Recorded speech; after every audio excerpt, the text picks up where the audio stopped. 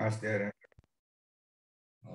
Welcome everyone for today's panel on digital economy and impact of big data and AI on privacy and justice.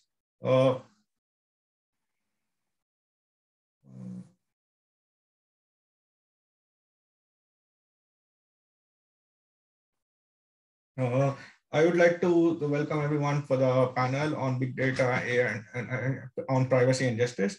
I'd like to first thank University of Toronto Student Initiative Fund for sponsoring and supporting this event. Before we get started, I would like to go on a few housekeeping things to begin with. We have enabled live transcription for the panel, and if you would like, you could enable transcription in the live by clicking on live transcript on your screen.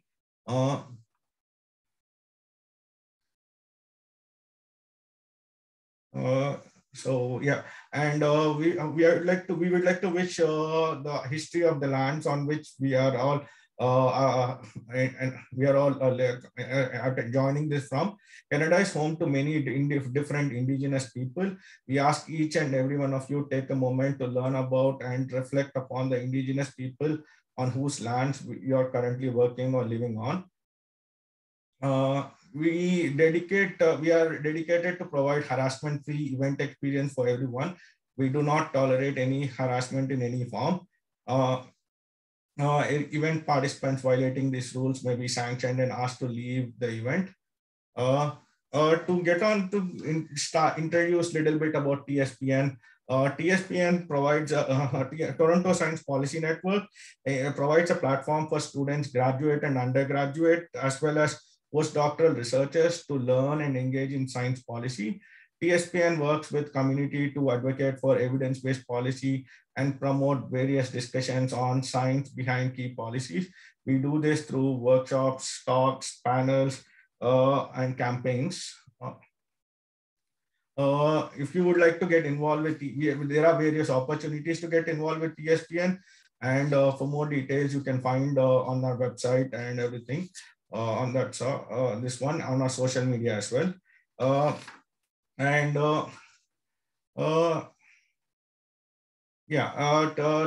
would like to welcome our panelists today.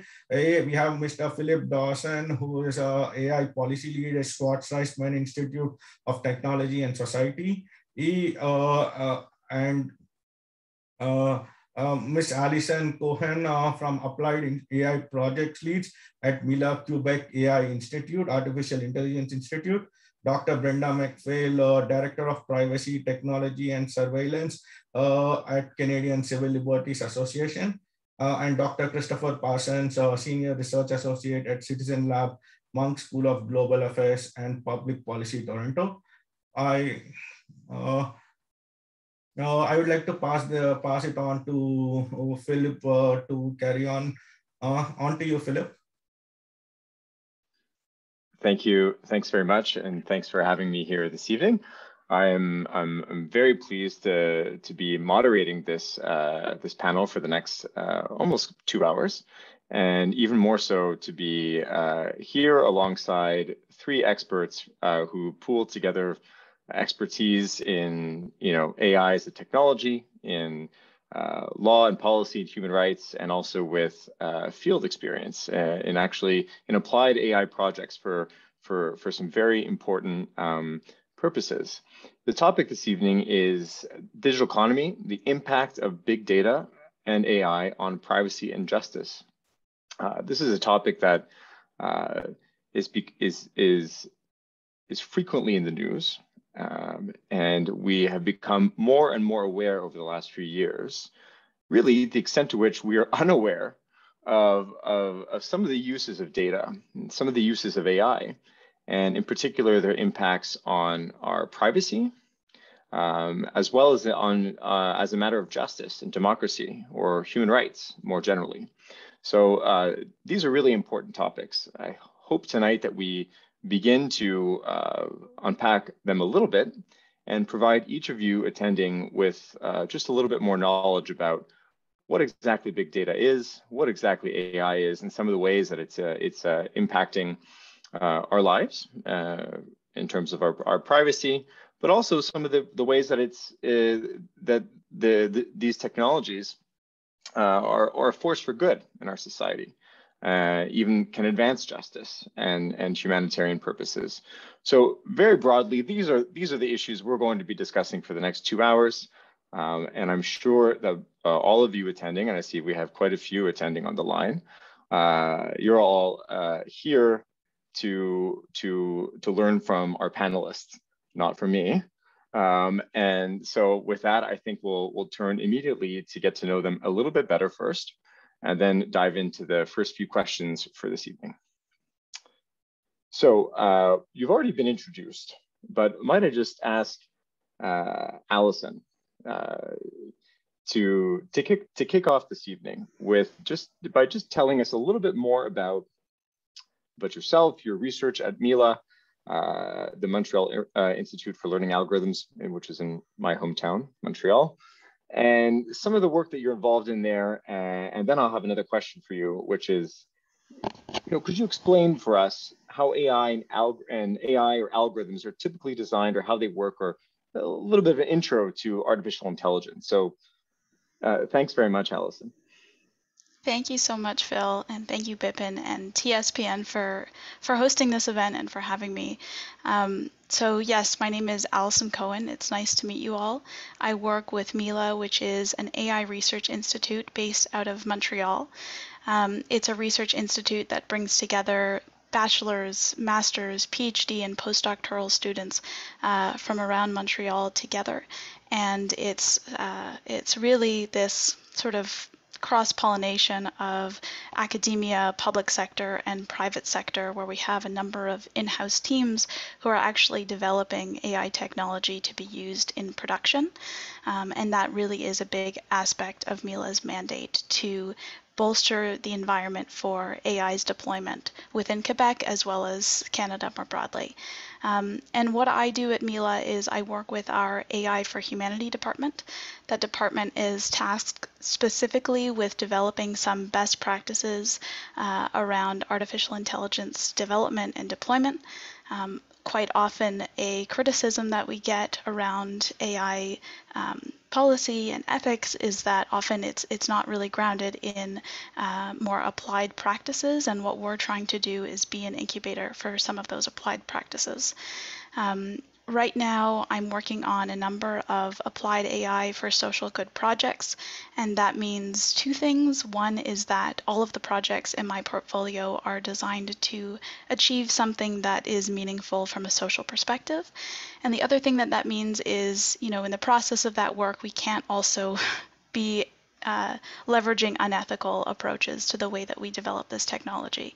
So on the one hand, it's important that the tech itself is designed to do social good, but also that the underlying design in the way that we collect data, in the way that we deploy algorithms, that's done in an ethical way as well. So that's really the work that I'm doing, and I'm excited to talk more about that over the course of the panel. And sorry, the second question, which is around what is artificial intelligence and how do you build it, and what does that pipeline look like? So the simplest way I can think to describe the process is you are, as we all know, training a prediction machine. You're training an algorithm to be able to predict what a future outcome will be. And this doesn't happen, it's not magic. You train it using a whole bunch of data, data that combines input and output variables that are connected to one another.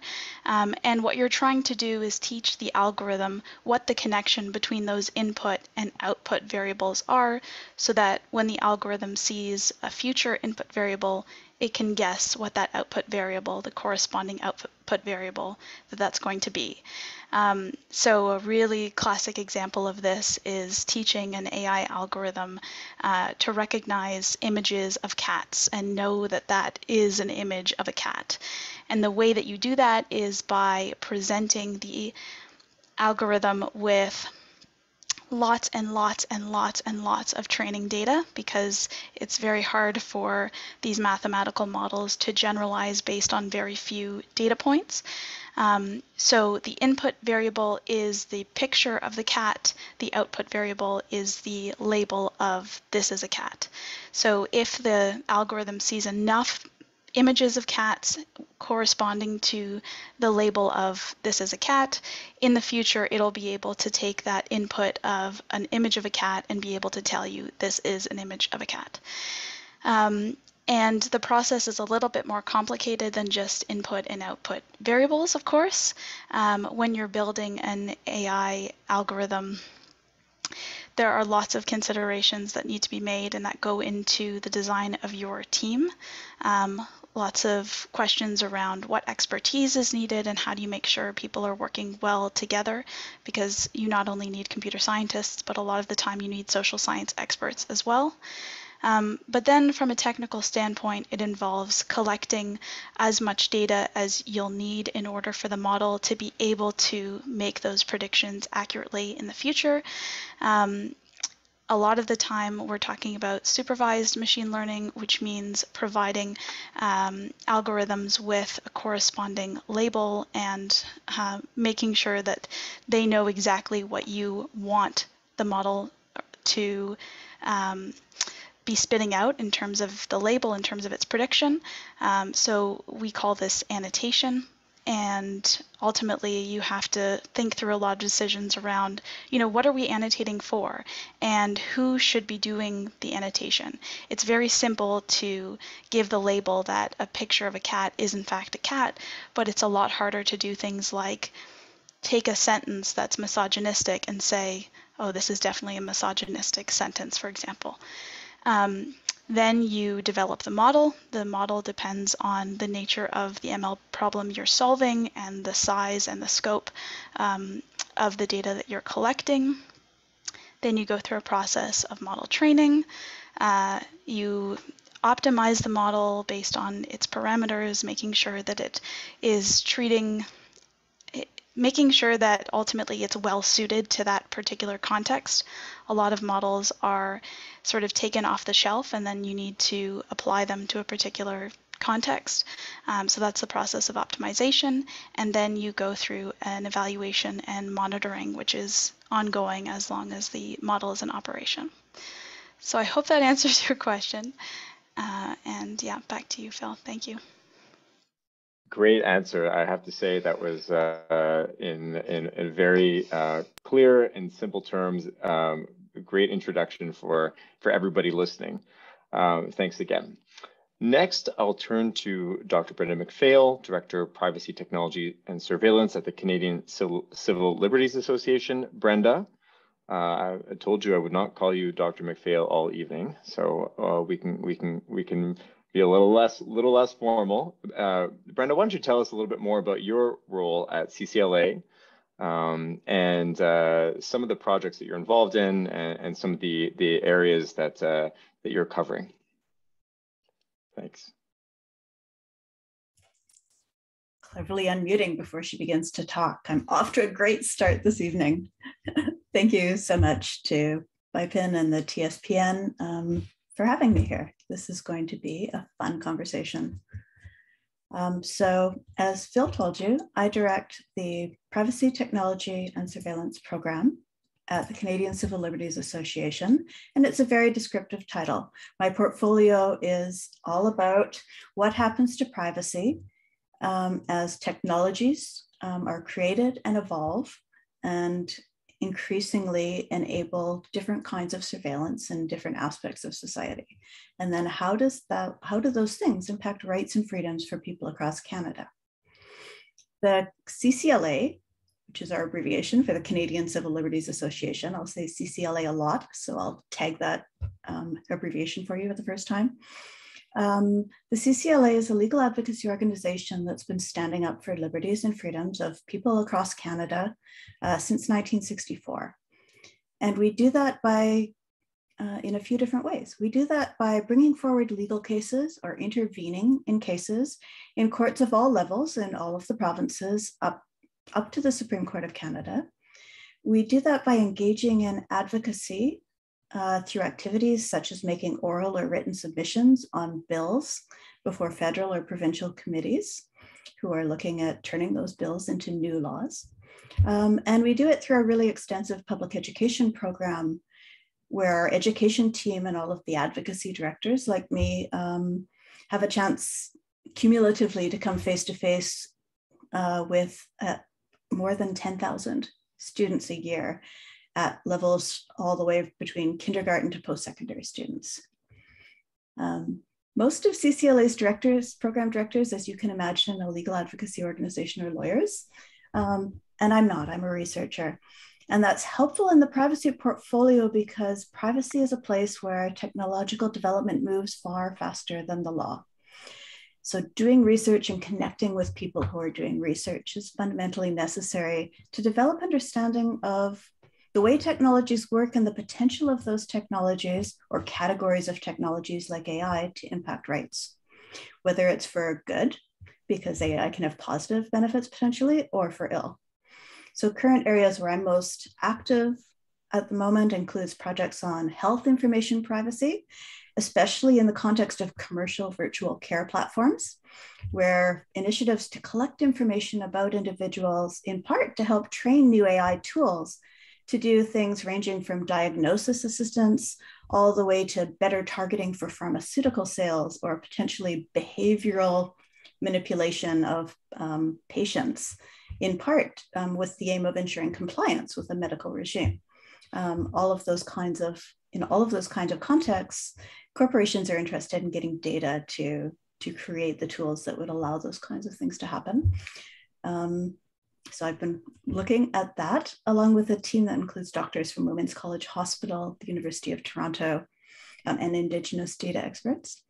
And facial recognition technology is another really important and significant AI-driven technology that I'm working on at the moment, particularly focusing on police or public sector uses of that technology. And there I'm part of a SSHRC-focused study or SSHRC-funded study with law professors Lisa Austin and Andrea Slane, social scientist Chris Cooper, and a local police force, looking at the extent to which police forces are using AI-based facial recognition technologies now, how they would like to use them in the future, and how to meaningfully engage in public conversation. How do we have conversations with members of the public about a technology that they may not know about? They are unlikely to understand how it works, which makes it really difficult to understand how it might impact them or their communities. And then, of course, also involved in legal reform. So trying to figure out at a time when there's a great deal of public interest, or at least political interest, in revising privacy laws, which are understood to be outdated, looking at what kind of laws do we need? What are the provisions in a modern privacy law would help us achieve the benefits and mitigate the risks of technologies like AI? So that's basically what I do. So that's it, eh? Just that. I hope you have a team that you're working with. Anyway, I know you do. I'm just teasing. So I do have a question for you. Maybe you could explain to all of us listening a little bit more about some of the ways that companies collect our data. I think, we're aware of some. We may not be aware of all the different ways, and maybe to discuss a little bit how this can lead to surveillance, which is another part of your work. Sure. So this is a big question. Companies collect our data when we interact with them. So whether that's through making a purchase or browsing on a website. And if you've ever read a privacy policy, and of course data shows most of us don't, but if you've ever read it, you're often deemed to consent to information collection about your visit to a website the second you land on it. Which, frankly, is a fascinating perversion of the concept of meaningful consent. But data is collected when you're on those sites, or it can be collected by a company when you're looking at one of their ads on another site. Data is also collected, of course, when we use products. And we used to say in the advocacy community, particularly, if you're not paying for a service, you're the product. But that's completely passé now. It's out of date, because if you're using a product that somebody has labeled smart, in particular, you're virtually guaranteed that the company has two revenue streams. A little stream when you buy the product, and a bigger ongoing stream that's built on the data you generate when you use it. So those are the things that we tend to be aware of. We know about those means of data collection because they happen when we're making deliberate choices to buy things or to interact with companies or websites, at least, which could also be run by institutions that we're interested in engaging with. On the other side, there are the practices of what Shoshana Zuboff famously calls surveillance capitalism. And she's got a very pointed definition of that as the unilateral claiming of private human experience as free raw material for translation into behavioral data. Surveillance capitalism involves the collection of what she calls data exhaust, the traces we leave as we go about our business online. And those traces are collected and used in ways that are often opaque to us as those who are doing, navigating the websites. Arguably deliberately slow in many cases. And they're not necessarily linked to transactions we've chosen to make, but simply generated by virtue of the fact that we are engaging in a technologically mediated process. They're generated by virtue of the places we go and the kind of data collection mechanisms that those sites have chosen to put in place, which can be everything from cookies, which you've probably heard of, or beacons, temporary files, log files, various kinds of storable choices. There's all different kinds of technical mechanisms that enable bits and pieces of data about you and your behavior as you move around online to be collected. So that's how it's collected. The second half of the question was, how does this lead to surveillance? And I would say it doesn't lead to surveillance. It all is in and of itself surveillance. David Lyon, who is sort of the surveillance studies scholar in Canada, has a wonderful definition of surveillance, which is basically any focused attention to personal details for the purposes of influence, management, or control. So if you think about that definition, it's not that the process of data collection online leads to surveillance, it is inherently surveillance. So the real question then is not how do these processes lead to surveillance, it's what kind of impact does it have on people? And the answer there realistically is at different times and in different ways, there are a range of different potential impacts that depend on a huge variety of factors, including who the body is, who has the information about you, what their goals are, what they want to do with it. So, some impacts are going to be relatively minor. So I probably might see an ad for a low-heeled pump because a site would know my age and think, she's not wearing those heels. My daughter, gets ads for stilettos. A company is making a decision about what our purchasing behavior might be like based on characteristics, including our gender. We're both female, and our age. I'm older, she's younger. Some impacts could be much more consequential. So, I might get turned down for life insurance and have no way of knowing why, because the insurer has bought a data set that includes details of the kinds of online medical healthcare providers I've visited. And they've made inferences about my health and the level of risk that my health holds for them as an insurer in making a decision about whether or not to provide me coverage. And then, of course, there's the public sector implications, which again, as a civil libertarian, I look particularly at policing contexts, and the risks there include police potentially using data generated over the years and influenced by regrettably and systemically racist behaviors to train an algorithm that is essentially then going to make further inferences about people and communities. So the way information is collected is sort of ubiquitous, and the decisions that are made about the kinds of algorithms we use that data and the kinds of decisions they can make about humans are profoundly consequential in terms of answering the question, what are the implications of that surveillance? Thanks, Brenda. And I enjoyed listening to your description of surveillance, because I think all of us on the panel today and people listening, I think, have heard that term debated quite a lot by different actors. And so, I think we heard it very clear that, in a lot of ways, data collection is inherently part of surveillance. And I think later on, maybe we can get into discussing some of the ways that actors try and mitigate some of the potential for outright surveillance through things like privacy enhancing technologies. And I know that you yourself and some of your collaborators in that team, or these are among the things that you're also concerned with. So thanks very much. Next, Dr. Christopher Parsons. See, I had to just say it once. Chris, you're a senior research associate at Citizen Lab. Please tell us a little bit more about your own work. Many of us have, had the opportunity to read about some of your work, and also some of the comments you've had on different current events. Why don't you let us know a little bit more about some of your current research focuses and the work at Citizen Lab, which I think is well known to many people attending, but it's for those who aren't, it's worth covering. Thanks, Chris. Yeah, thanks for the question. So I'll actually start by just talking about the lab a little bit to explain sort of where I'm from, and then I'll touch on some of the research projects and research areas that I tend to take a leading role in. So the Citizen Lab has been around for a little over 20 years now. We celebrated our 20th last year.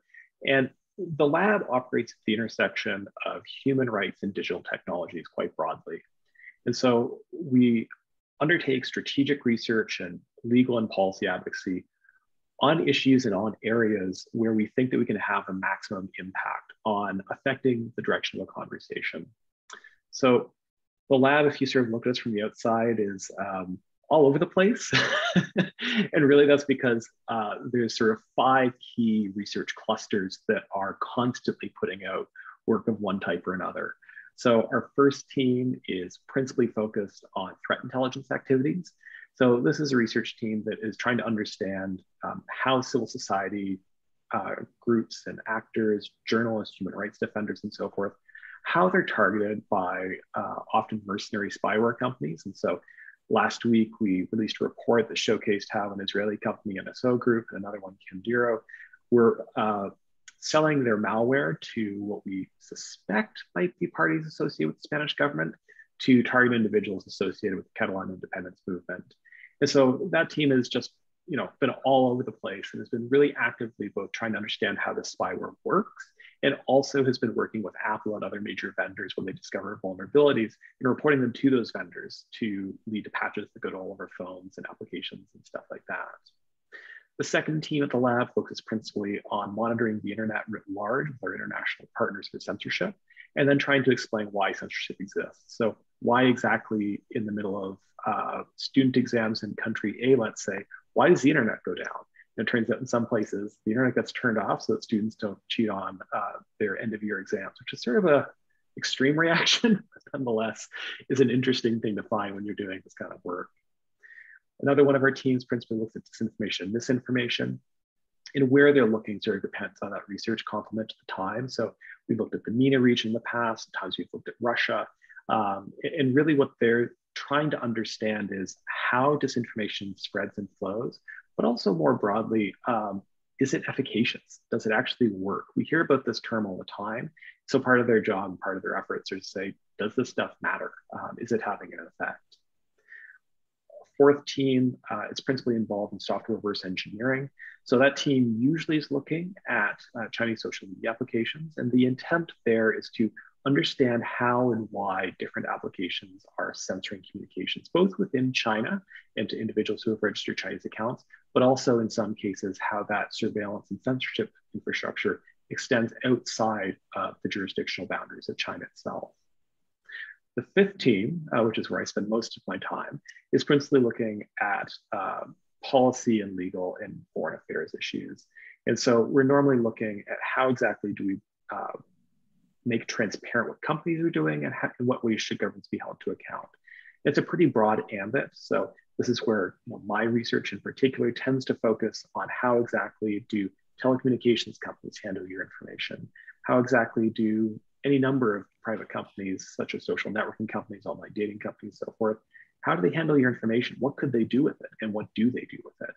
And then shifting over to the government side, trying to understand from a national security context quite often, as well as a law enforcement context, where I often share space with Brenda and learn from her insights and research.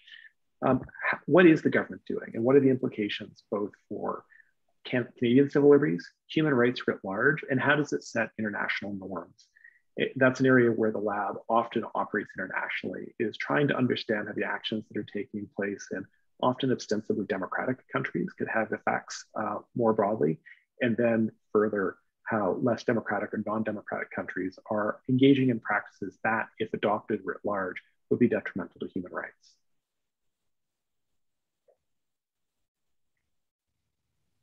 Thanks, Chris. And I have a question for you as well. So, which is the following: how does our data collected or loss of privacy affect civil society and democracy? And what, if any, are some of the relations between impacts on privacy and democracy? Yeah, so I mean, Brenda has done a phenomenal job sort of outlining all the ways that data is generated by us and collected by a number of actors. So I think what we can start with is there's a huge amount of, is my director Ron Diewert says, sort of digital smoke that we leave behind us. It's just emitted persistently. You don't have to be touching your phone and there's piles of data coming off of it. Say nothing of your smart home. And so I think it begins with, there's a huge release of personal information. And in most people's heads, there's sort of this competing paradigm. On the one hand, we think that we should have to be asked and provide consent before this takes place. But on the other hand, we're like, no one asked us anything meaningful, so they're just hoovering up all their stuff anyways. So the first challenge that we're having is there's all this data being collected. We think there's this normative expectation you should ask me first, but we've also sort of thrown up our hands and say, we know that no one's going to do that, even if it does happen to be in the law. It's just not going to happen. Or it's going to be these useless click wrap things that we all have to say yes in order to use the device that we own. So lots of data is collected. Now, how does that intersect with privacy laws? So I think, as Brenda rightly noted, there's lots of ways that data is used to influence us directly. So that's, one way that our privacy is impacted because our data is being used to manipulate us in some way. Sometimes, to buy shoes, other times to, direct the police to our home because we're at a high risk of possible offense. But I think the other way that we're affected, and this touches more to the democratic side, is there is, because of the paradigm we have, it's usually a liberal understanding of privacy. It's my privacy if I give it to someone else. If it's given or taken to someone else, and then they scrub my information out and they bundle it with everybody else, it's anonymous. And okay, so now what can you do with it? Because you're not talking about Chris or Brenda or Allison or Phil or anyone anymore. It's just anonymous data that you can use. And it's bundled up. It's not even individual anonymous. It's like bundled by a region in a country or something. And here's where we get into the challenge where, you see an assertion that we have de-identified information, is aggregated information, it is safe information, and now we're going to make a policy decision based on it. Now we're going to allocate resources based on that de-identified data. Now we're going to, it could be anything from building schools to assigning police squads to having more or less firefighters floating around. It could be, we're going to build more houses, less houses, put a road here, put a road not there. And it's all done in ways, as I've just presented it, as, okay, well, maybe that's not a bad thing. Until you realize that when my information is de-identified as a white male, the likelihood of it being pretty unpleasantly weaponized against me is comparatively low. Whereas if I am living in a community that isn't right downtown Toronto, that might be socioeconomically challenged, that faces ongoing discrimination, that de-identification doesn't really keep me safe and can lead to policy decisions being made about me that are very harmful and problematic. And one of the ways that we can look at this is actually took place and work that the lab has done over the course of the pandemic, where PHAC, Public Health Agency of Canada, received de-identified, aggregated information from TELUS along with other parties. And that information was subsequently used to assist the Government of Canada and other departments at the provincial and municipal level to figure out how to allocate resources. Well, no one was asked if this could take place in a meaningful way. There was no meaningful opt-out in any sense. The government was often duplicitous in saying this was quite transparent when it wasn't. And this matters because we know that there is a variance in who has access to cell phones. That means that certain portions of the population can be overrepresented and thus receive more resources, and other parts of the population may be underrepresented and receive fewer resources.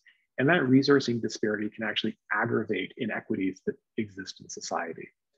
And so this is one of those areas where you can have parties who, the Government of Canada and TELUS they were not nefarious. They were here to help in this situation. They just had sort of crappy data, and they were running as fast as they could, like everyone else at the outset of the pandemic. But it points to how you can have big data, you can have anonymized big data, you can use things for what are meant to be positive purposes, and nonetheless, because of problems in the data, run the risk of accelerating or making worse or reinforcing inequities in society. And so that's really how data collection and privacy intersect with civil society and democracy. If individuals have data collected, they don't have a real means of consent. It's used in ways they don't understand, and often in ways that aggravate inequities. That has a real risk of undermining trust in government, trust in corporations, trust in the policies that are rolled out, and by extension, raises questions in the strength of democracy that they have to live within. Thanks, Chris. What an excellent overview that you just provided us.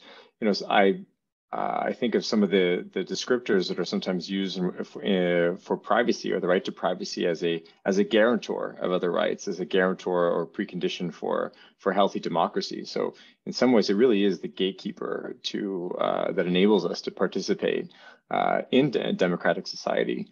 And as guarantee of some of our other protections and expectations of our relationship with the state. Thanks very much. So now we'll turn to Allison, and we've heard about data collection, I think mainly in the private sector and in the public institutions too, and just would like to know from you how this compares, or how you might differentiate some of these practices from how you see data collection occurring in the research world, in academic institutions like Mila. And to what extent are there, do you face some common challenges, or are there different protocols for data collection, given that it is an academic setting? Yeah, thank you, Phil. Great question. So I think what's interesting about operating in the academic setting is that on one hand, the bar is slightly higher in the sense that you have ethical review boards that are overseeing any sort of research project that you're undergoing, especially as it relates to human participants. So whenever there's a human participant involved in even an AI project, there needs to be a bit of an ethical review that's conducted to make sure that the way that you're engaging with those human subjects adheres to the university's policy on ethics. So I'd say, on the one hand, that is a check that doesn't really seem to exist out there in the real world when public sector or private sector agencies are undergoing their AI research project development and building their data sets and, leveraging data on human subjects. But at the same time, there is I want to say a bit of a lower threshold of responsibility when it comes to research work that's done in this space, and that partly comes from the fact that at the end of the day, the work that's being done on the research side can always be justified as plainly research. There's no economic, or at least there's no clear economic interests at stake. We're not turning a profit. The goal of the work is simply to create another layer of scientific understanding upon which future scientific developments are built. So I would say that there's that interesting combination of both the higher threshold of the ethical review, but the lower threshold of there's very little accountability. At the end of the day, you do to some extent share the work that you're doing and making it open source, whether the data that you're collecting you're making open source, or you're sharing the results of your research through a publication. But there's very little accountability outwardly because no one's really looking at your tool as something that is systematically deployed in production in the way that a company's tool might be. So I would say that that's, I guess, the biggest differentiator. And then I guess the only other thing I would add is in the context of academia, where we don't necessarily have a social media platform with which to collect data on people, the approach that is often taken is that of data scraping. You can scrape data off of many platforms, I think there are certain platforms like Facebook, like Instagram, that have special software built within them that make it quite difficult to scrape those websites. But there are other platforms that have publicly available data. And keep in mind, just because it's publicly available doesn't mean that you're not breaching privacy rights by scraping it.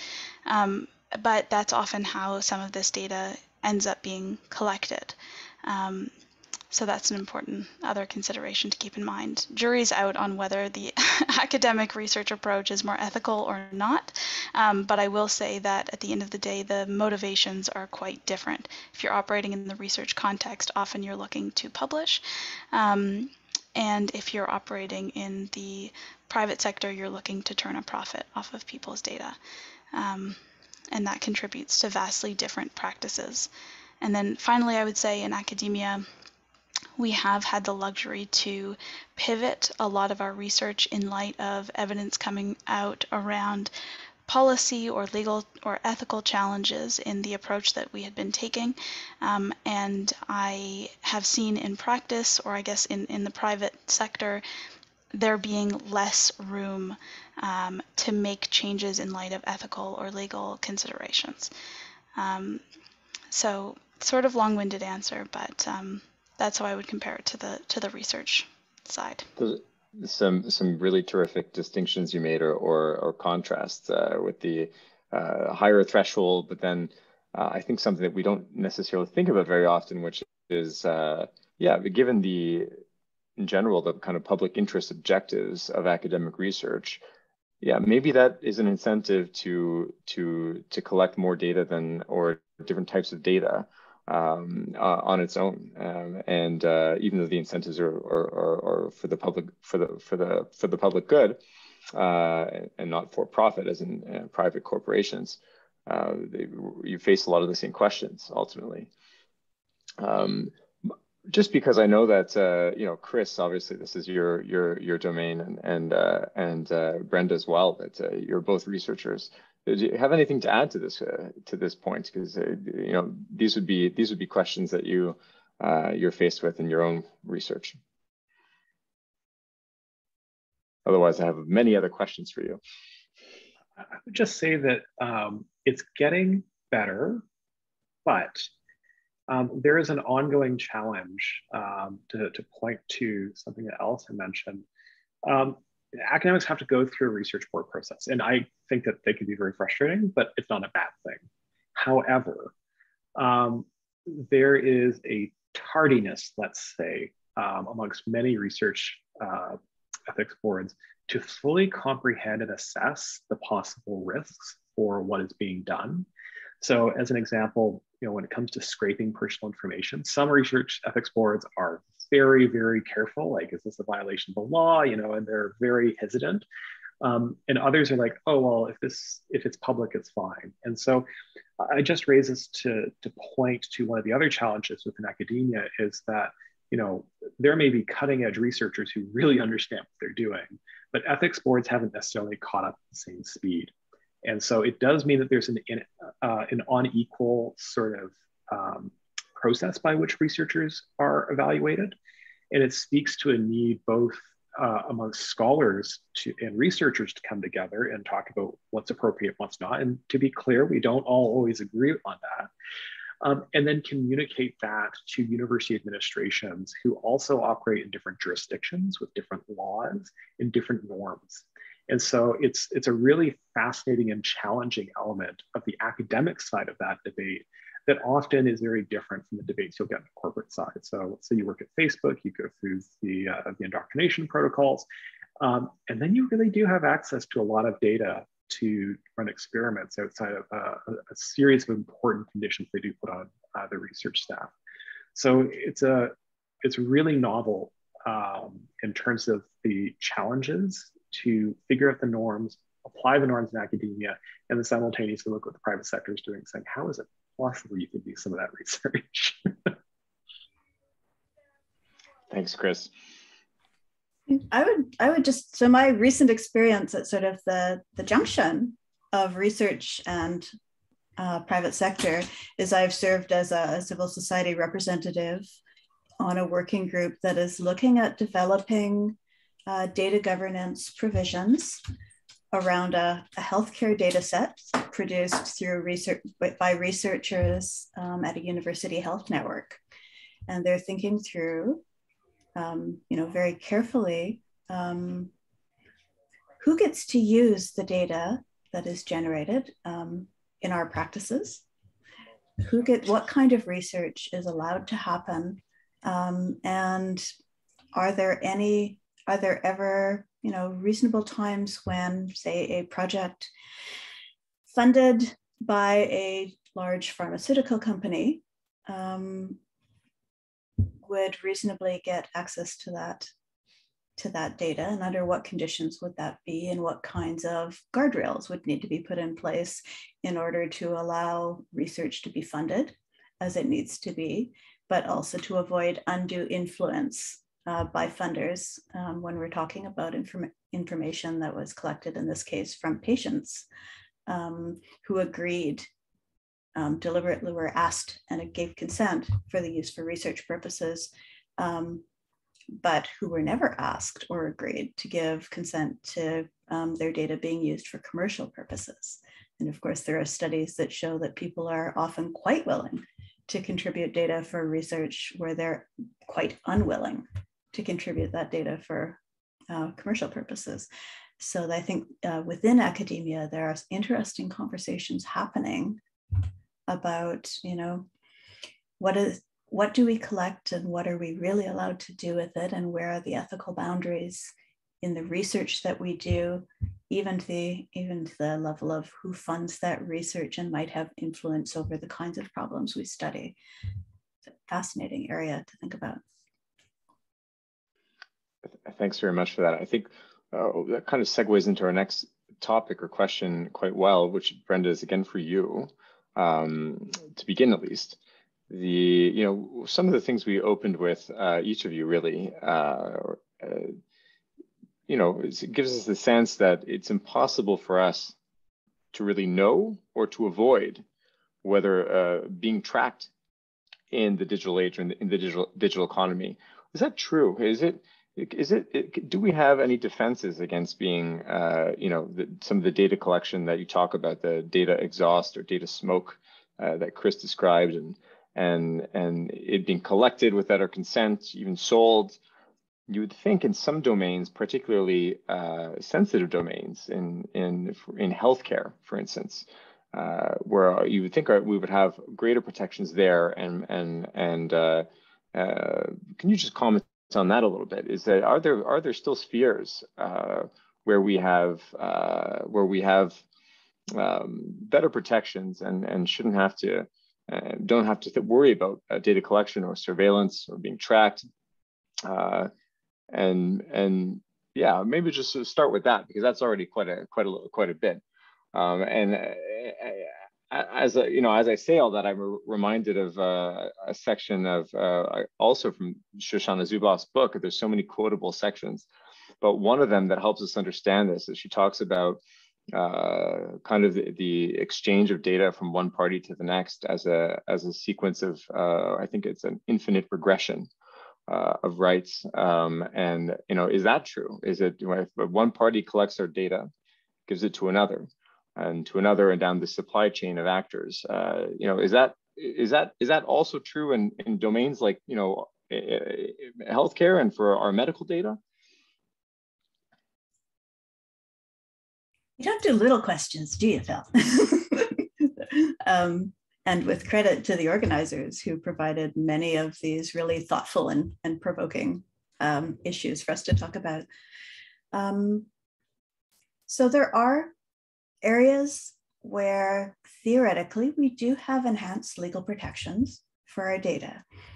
And health information, of course, is one of them.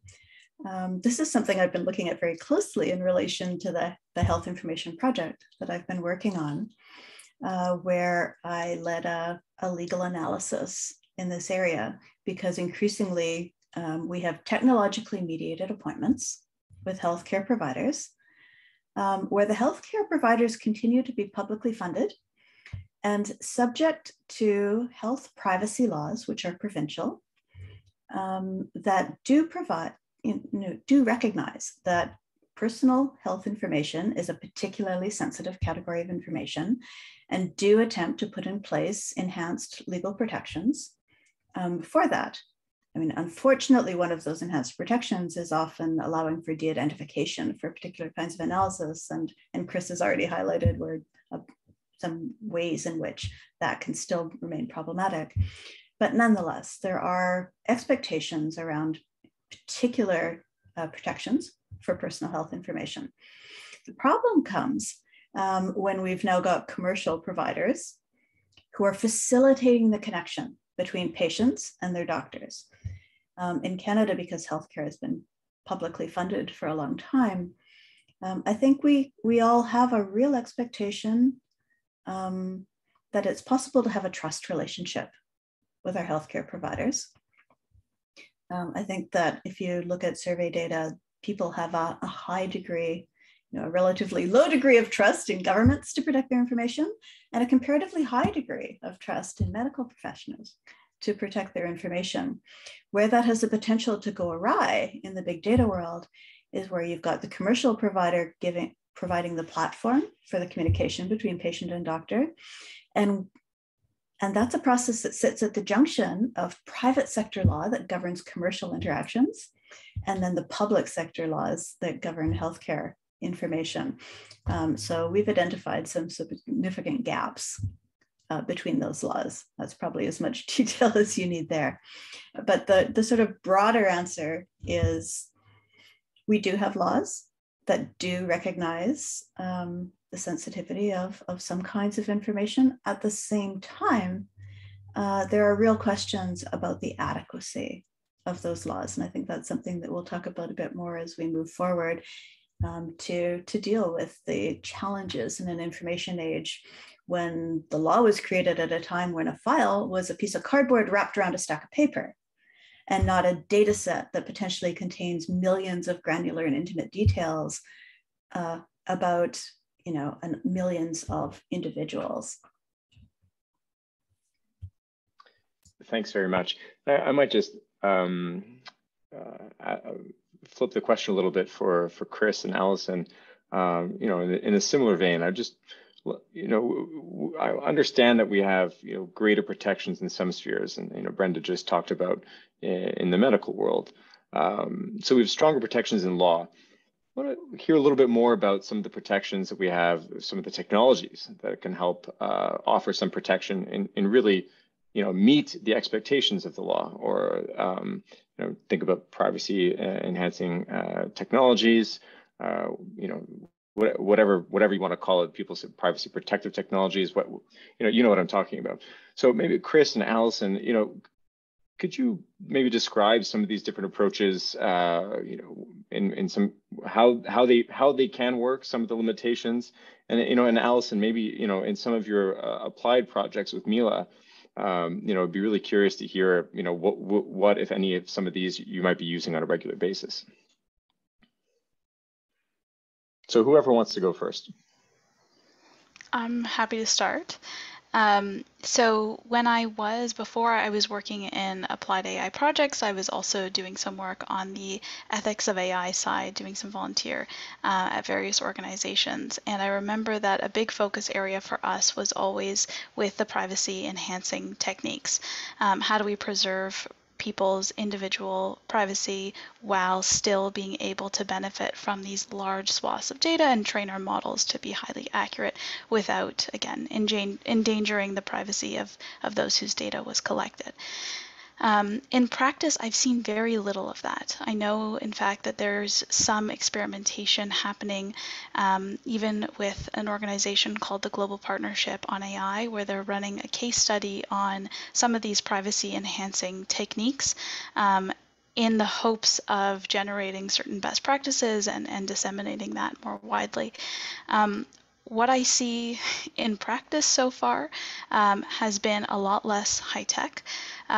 What I see instead is mostly documentation around, I guess, it's documentation around the data sets that you're using, so that, I guess, if you do breach people's privacy rights, you can sort of detail that data collection process and almost raise a flag to the fact that that might have compromised the rights and privacy of others.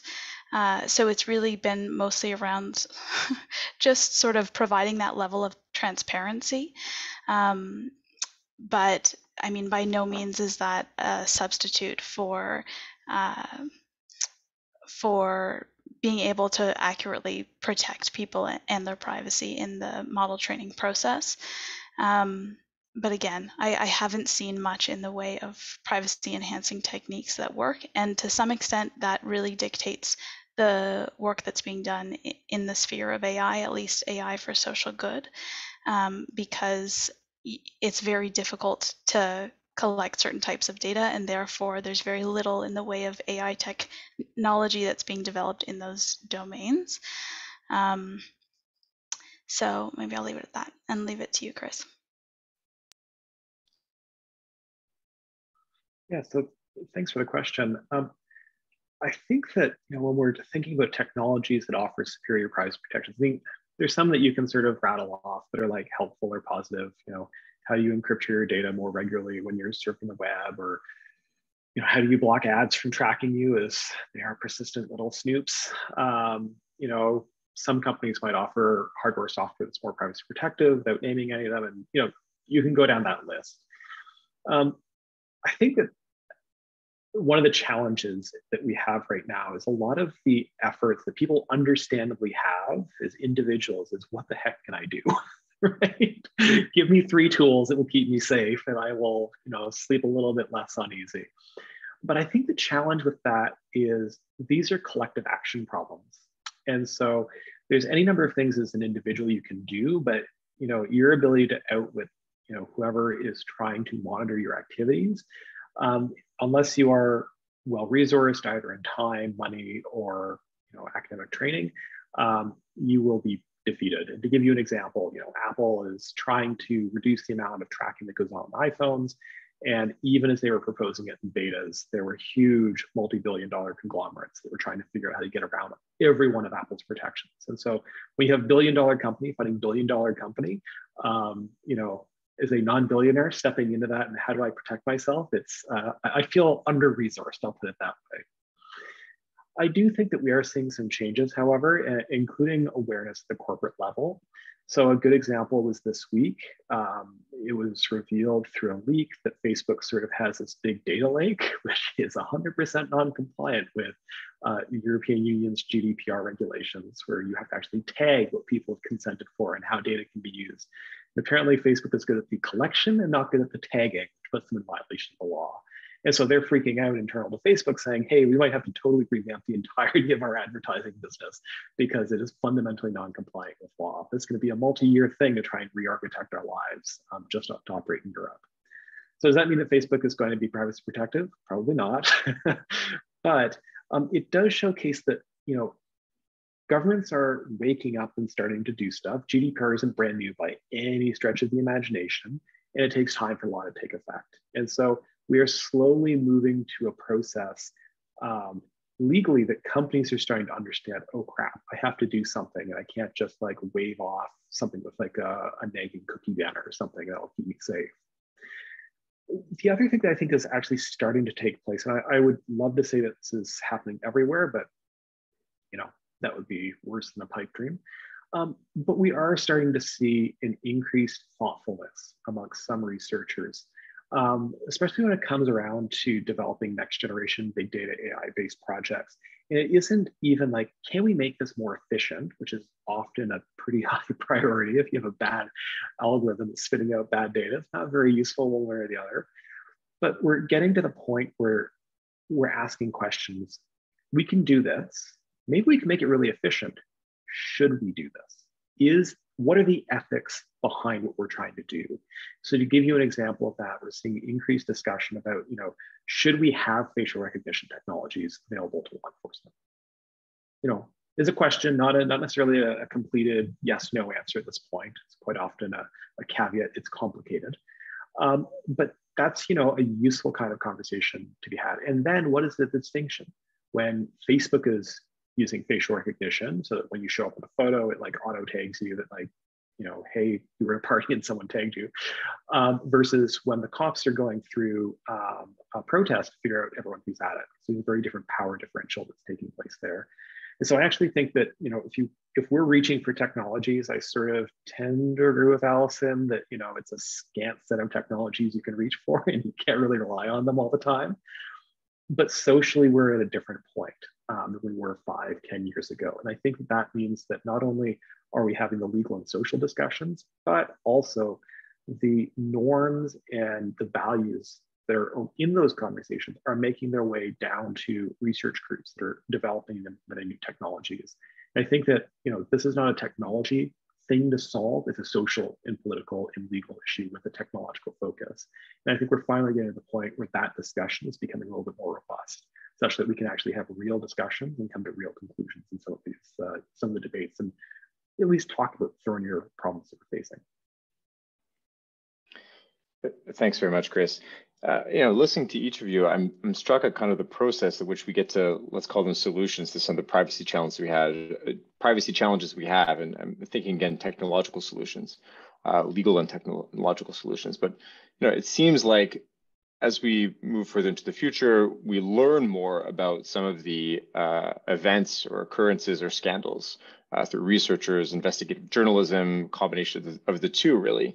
Then we get into a phase where we're defining the problem, and I think Chris is what you're talking about. You know, some of the social and political questions that we need to answer about. You know, what data should be collected, how, what types of protections should be in place once it's collected, and then, you know, new obligations are created, and companies have to meet their obligations. But meanwhile, more data is being collected, more data smoke, data exhaust. You know, more technology, more AI is being trained on more and more data, and the kind of just scale of technological advancement is just outpacing these discussions by leaps and bounds.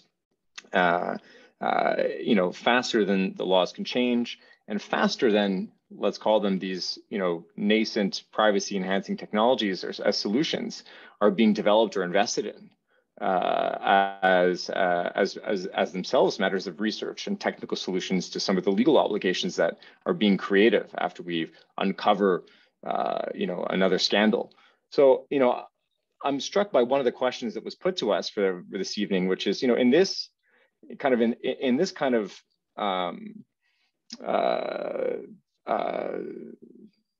faced with this type of dilemma where we're constantly being outpaced, both on the social and political discussions that inform law and the technological solutions that are being advanced or developed to meet our legal obligations, to enable companies to meet their legal obligations. You know, what kind of hope do we have, so to speak? Like, well, how do we get ahead? Can we get ahead of the next scandal or the next type of collection or use that creates issues for us? And I, you know, partly I'm saying this because at the some of you who are listening will see the banner behind me at the Schwartz Reason Institute for Technology and Society. We have a focus as part of our institute on the role that technology can play in helping individuals, researchers, companies to meet their legal obligations for AI, for data, and we really see that an underinvestment and less attention being placed on these technologies as potential solutions. Many of them for data, for AI, for privacy, for AI, they're being developed. They don't really exist yet as mature solutions, and that's a problem. So, maybe I'd like to hear maybe some more reactions, if you have any, about whether or not technology is going to be a part of the solution, and if so, what we can do to move the needle a little bit. This is open, so I won't. Whoever has the quickest reaction gets to go first here. Yeah, I do have a thought on this. From my understanding, it seems like we like to paint a lot of these AI companies as being very regulation and legislation averse, but in my experience and in speaking with people that are working for these types of organizations, they are quite interested in partnering with governments to some extent. And of course, there's a bit of a conflict of interest there, but seeing governments create more in the way of guiding policy and regulation in how this technology should be developed and what standards these companies should be adhering to as they develop their technology. And part of the reason for that is because, as you said, Phil, this technology is developing very quickly. And, a lot of these companies may be in a position where, because they've developed this technology so quickly without any sort of regulation or legislation informing the scope of that development, they might be incredibly susceptible to whether it's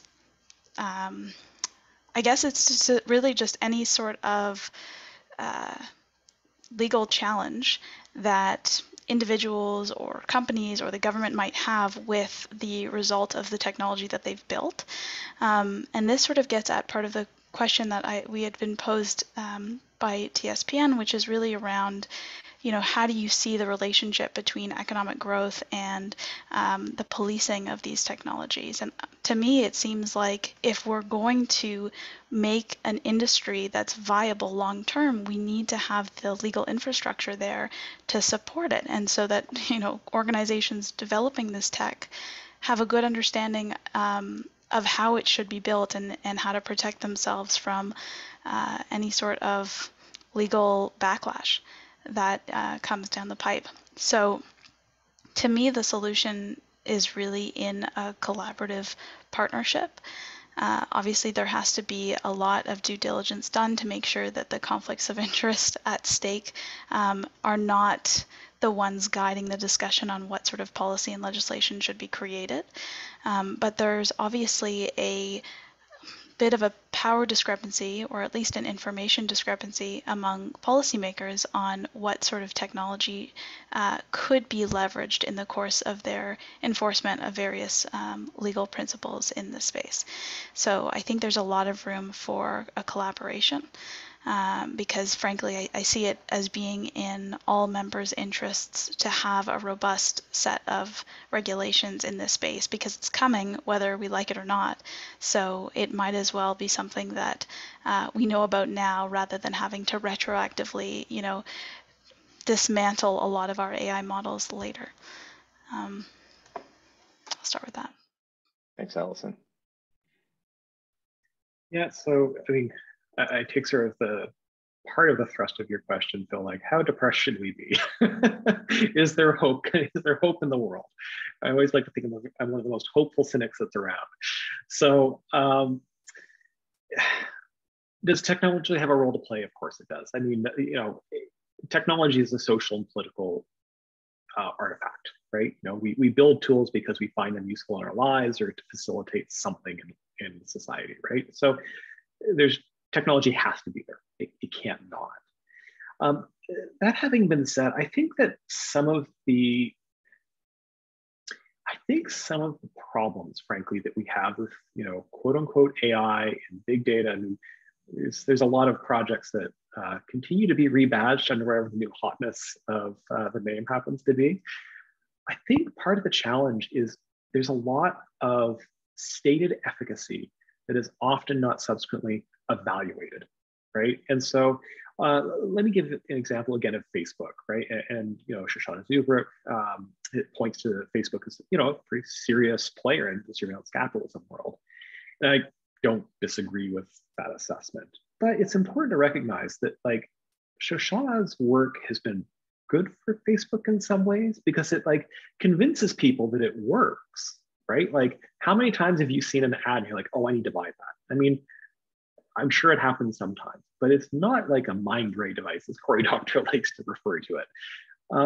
And if you were to read what Facebook and other people have written about them, you think that it's this phenomenally effective tool. In some cases it is, and in other cases it's not. This isn't to sort of dismiss the critiques against Facebook or other companies, but rather it's to say that we need a more nuanced understanding of what algorithms are doing, what data sets are they drawing from. And once we have that kind of information, which will probably involve interrogating them using tools of technology, then we'll be in a situation to understand what we should do. So my hopefulness is, yeah, like we can build tools to adversarially assess how things have been developed. And as we develop those techniques, as they become increasingly common, then I think there is some hope. Now, lest I leave you on a hopeful note, I think that the problem with that is it expects a high degree of expertise, or demands a high level of expertise. And setting aside the number of people we are training or are not training in AI and big data and machine learning, if you just look at cybersecurity, which increasingly is implicated in a variety of big data modes of analysis, we are not graduating in Canada alone, hundreds of thousands of people a year that we need in cybersecurity, right? And it's compounded across all sorts of IT fields. So I just said that this adversarial learning models, like that's one way of many that we can try and figure out what's working, what isn't, so we can build good legislation. What's the pipeline for building that talent? How are we going to get people who are able to do that work? So that's a funding issue at the training level. Then who are we going to endow with money that is positioned to undertake these adversarial efforts? So there's a funding issue of employment. And then how do we retain those people if, let's say, it's government or nonprofits or academia, when corporations show up and say, hey, we can give you like 3 times the money and you can keep doing the same work, but for us. And as a result, raise some questions about independence. And so I do think that there are technology as a whole. I do think there's a way forward, but a lot of it's tied to how do we get the talent to move beyond sort of the stage we're at right now, which is conceptualizing how to do that, and how do we actually implement it at scale? And that's one of the big challenges I think that is in front of us. So again, don't want to leave anyone on a hopeful note, so I'll leave it there. Thanks, Chris. Brenda, I want to give you an opportunity to jump in on this one as well. I've got company. So I think I agree with both Chris and Alison that there have to be ways for technology to help us out of this problem. But I think I'm pessimistic about the ways in which that kind of help can be monetized compared to the ways in which other kinds of technology can be monetized. So, and then Chris was pointing to this, what are the incentives for people to do the work of creating technologies to help us better manage the way that technology works, when you can just make a new technology instead that will make you buckets more money. So I think we need to find ways to incentivize that kind of oversight, whether it's through technical means or others. And for me, the way that we do that is through legal reform. We have private sector privacy laws federally for most of the country, with a few provincial laws that have been enacted that are substantially similar to that private sector law. And the private sector laws are about balancing people's interest in privacy with businesses' interest in using the data. Given the sort of differential in power between individuals and corporations, that framing has not served us well. CCLA and many other civil society organizations argue that what we need are laws that explicitly recognize privacy as a human right, so that the balancing act is between the right that we all have to privacy as a, which contributes to things like human autonomy and dignity and liberty in a democracy. So, and as you pointed out, as a guarantor of other important rights that we value, particularly equality rights, when we talk about the potential for discrimination that's created by leveraging big data, can be created by leveraging big data. So I would argue that we need to think as we go through the process of legal reform, which you're absolutely right, is too slow and has lagged behind technology, about how do we future-proof our laws. I often do talks where I complain about how creaky and outdated our privacy laws are, but the reality is because they are principles-based, they have actually served us better than we have any reason to expect, given how old they are. And we need to continue thinking through what are the principles that we need to protect? How are those principles challenged by the kinds of emerging technologies that we've seen? And then how can we set up the right safeguards within that principle-based legal framework to move us forward in ways where we admit that we will never know all of the new and exciting and interesting and terrifying ways that someone might come up with to leverage data and to use AI or other technologies in the future. But we do know the values that we hold dear as people in Canada, in a democratic state, as people who, if you look at polls, think that the Charter of Rights and Freedoms, currently having its 40th anniversary, is one of the prime achievements of Canadian government. So I think that that kind of legal reform where we truly reflect on privacy as the internationally recognized human right it is, and then develop laws that are grounded in the principles that support the values that we share, is the way to move that forward. Is it slow? Yes. Is it creaky? Yes. Is it time consuming and frustrating and depressing? Yes. But it's also an area where I think the people who are in this audience, people who are scientists, people who are technologists, people who are aware of how science works, how technology works, what it means to have evidence, what it means to need data and use data in the process of doing important work, are exactly the kinds of people that I think it's important to be aware of the challenges that we face in regulating technology, and doing so in a way that, we hear this all the time, doesn't stifle innovation, but at the same time protects people as we go about our daily lives that are increasingly enmeshed in digital systems and data generation.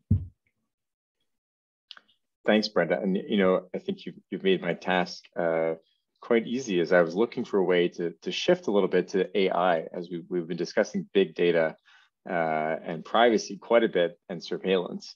But we do want to cover AI a little bit and talk about some of the challenges there, and discussing the need for legal reform on privacy. You also mentioned the resilience of the approach that countries like Canada have taken so far, the principles-based approach. So as we start to begin our discussion on AI, my first question, and maybe for Alison can start to answer it. We've heard a lot about responsible AI, trustworthy AI, and some of the principles that have come up over the last 3 or 4 years to help us understand how AI should be governed. I think since efforts like the Asilomar principles, the OECD principles, the EU ethics guidelines for trustworthy AI, I think there's been close to 170 efforts to develop AI principles So, at least there's a convergence around the approach, right? There's a principles-based approach is almost certain. We've seen some countries go at it a little differently, or begin to. If you're thinking of the European Commission and it's a new piece of legislation, I think we could say that it's principles-based. I think we could also say that it's quite prescriptive in some respects, and there's pros and cons there. But before we get into some of these topics, maybe let's just zoom out a little bit for some of us who are maybe attending this evening and are a little less familiar with approaches to governing or regulating AI or AI ethics. And Allison, maybe could you just give us a sense of what some of these leading principles are? We hear a lot about bias and fairness, for instance, as some of the bias is a challenge, and fairness is one of the principles that we're striving for. Could you just tell us a little bit maybe about algorithmic bias and some of the ways that researchers are trying to eliminate bias or detect bias? Yeah, absolutely. Thank you for that question. And I think that's right in sort of characterizing the current ethics of AI domain as heavily principles-based. I want to say there's some consensus now, at least, around some of the main ethical principles that we should be aware of as we're designing our technology. But bias is definitely one of the biggest ones, I would say, or at least gets the most airtime. And I think part of the reason for that is it really gets at the fabric of the technology itself, of the data that you're using to train your models, and then how the model reproduces this injustice of bias. More often than not, it's unintentional rather than intentional, although I would argue that some biases are probably for the best. But in the case of algorithmic bias, I think the reason we see it is because our algorithms, at the end of the day, they learn based on training data, and they have a mental model, so to speak, of how the world works based on that training data. So if your training data is limited in any way, in the sense that it underrepresents or overrepresents any particular demographic group, whether that's women, whether it's Black women, whether it's Black gay women, they can be all various intersections of people's identities.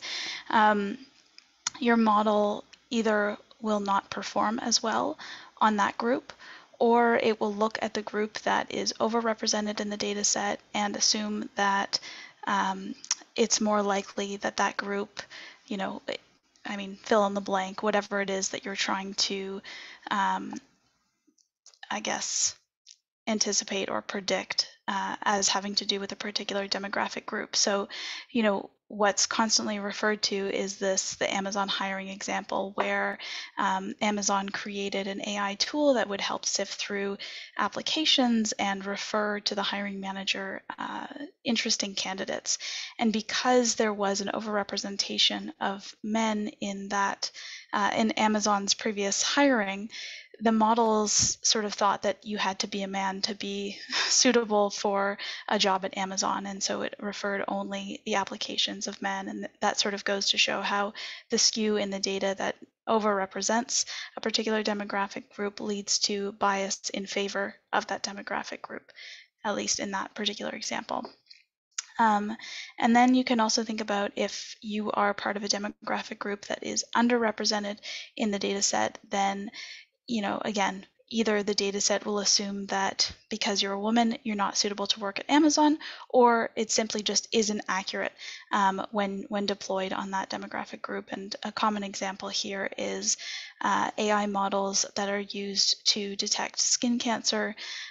When they were training these models, often they used Caucasian skin in the data set, and as a result, the models weren't nearly as accurate in predicting malignant or benign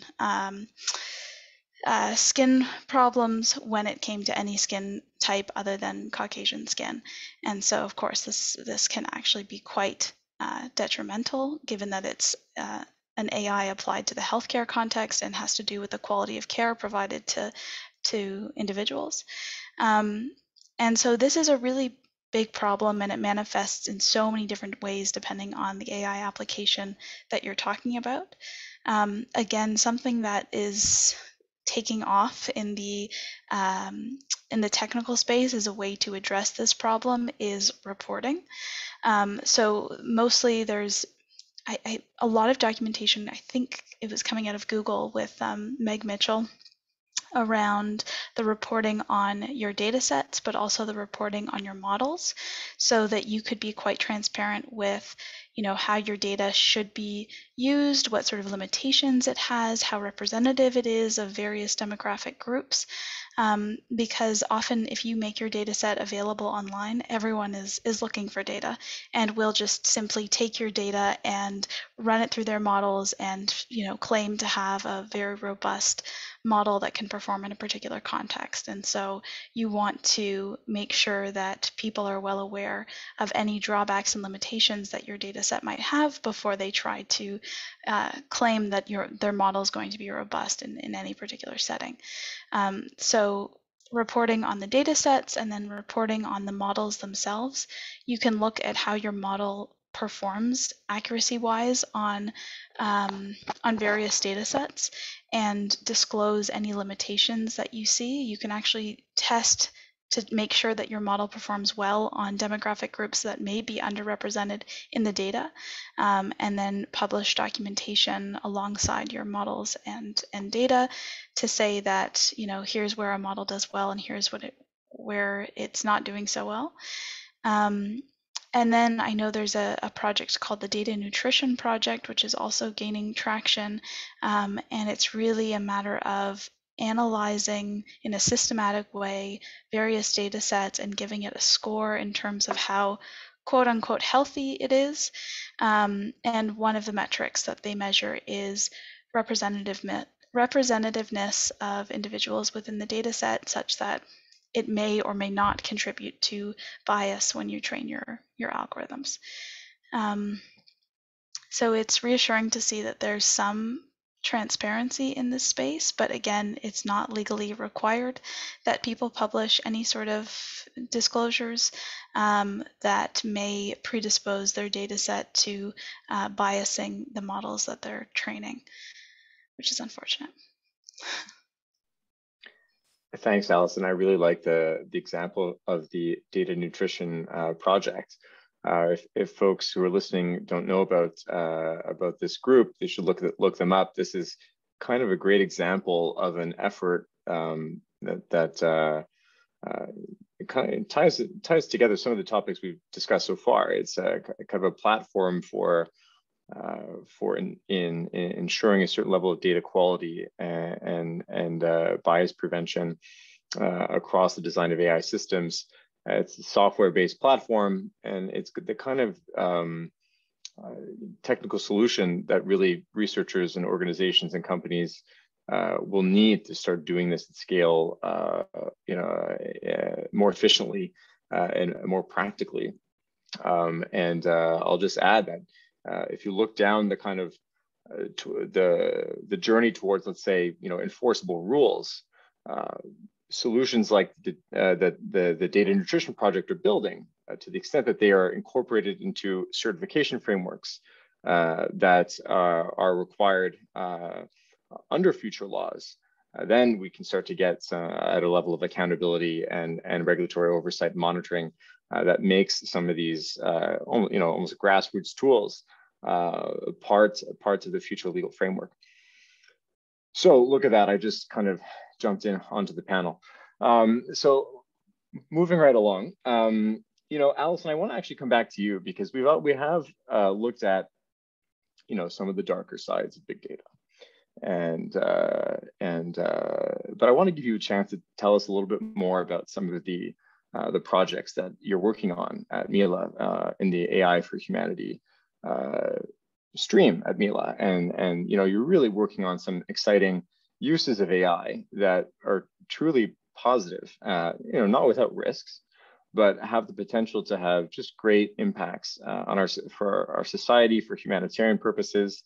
And as we're talking about justice tonight, I think some of the projects you guys are leading really fit into that category.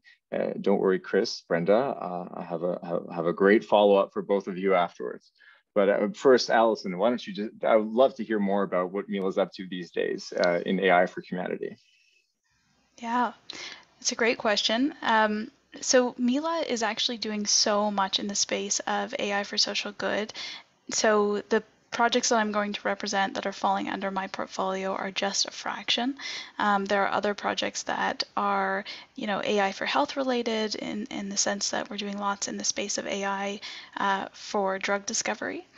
And then there's also lots happening at the intersection of AI and climate.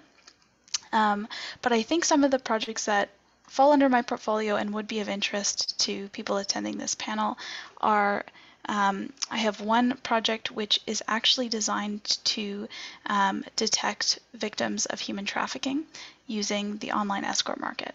And again, this is a sort of highly controversial project and one that we're proceeding with a lot of caution. We have consulted with lawyers. We've actually hired lawyers to help us determine a reasonable expectation of privacy on the escort platform. We're also working with federal prosecutors to better understand what sort of evidence is admissible in a court of law when you are collecting evidence partially through an AI algorithm. But what this tool essentially is you have a whole online escort market. You have people on there that are advertising all sorts of things, many of them legal and perfectly fine. But you also have many victims of human trafficking who are advertised on those platforms as well. And they are sometimes disguised as sex workers or escorts, but there are certain, features that make it so that we can sort of detect what sort of activity is suspicious of containing human trafficking. And so we're sort of developing this tool and figuring out what it would mean to play a meaningful role in victim detection or even stats gathering on how this market is proliferating and geographically speaking, where some of the hotspots are. So that's pretty exciting. The other project that we've recently integrated into our pipeline is an AI model that can help with enforcement efforts among policymakers. So specifically, there are many countries around the world, Canada is soon to be one of them, that mandates that companies of a certain size disclose how they have rooted slavery out of their supply chains.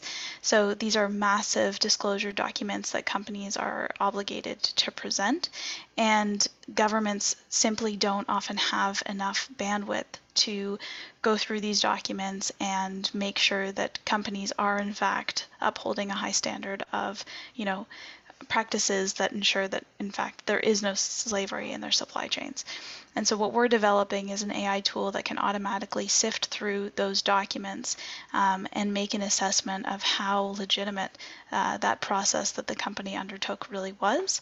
And the vision for that is really, we're hoping to increase accountability for supply chain management and oversight. And I also think it's a really great example of how tech can be used to support policymakers in being more effective in enforcing and overseeing the impacts of their policy and practice. And also, really making it so that their policies are effective in practice as well. And then finally, we have a bias detection tool that we hope will work similar to a Grammarly, but instead of flagging your speech and suggesting ways to communicate more effectively, what we're flagging is misogynistic content. And the hope is that, because some of our misogyny is relatively, I guess, it's not exactly explicit, but it can be in some ways implicit, people would benefit from a tool that can help educate them on how their biases or biases specifically against women may be manifesting in the language that they use and helping support them in changing their language. So those are a couple examples of some of the projects that are falling under my portfolio, and happy to talk about them further. Thanks very much. I have a couple questions myself, but we're coming up to a point where we'd like to engage the audience, and I would like to ask Chris and Brenda maybe just the same question, which I'd like them both to answer as we move towards the more interactive portion of this evening. And we don't have a lot of time left, but we are now on the topic of AI. So, Chris, Brenda, for you, given some of the risks that are associated with AI, we've talked about bias. There are others. We've touched on, earlier on, we mentioned things like facial recognition technologies and law enforcement. Can you just tell us what you think is the single most gravest risk that we face as AI is being used and is either or under-regulated as of yet?